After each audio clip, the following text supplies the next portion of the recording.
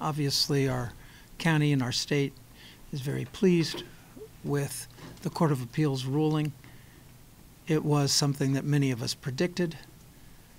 Judge Leon had gone way beyond his limited authority when it comes to the review of administrative actions. He had gone so far as fundamentally to substitute his judgment for that of the federal agencies. That is not allowed, and it's clear the Court of Appeals is heavily leaning in that direction because they don't grant the kind of relief they granted without finding that there is a high probability that the state will win on the merits as well as irreparable harm by virtue of the action Judge Leon took.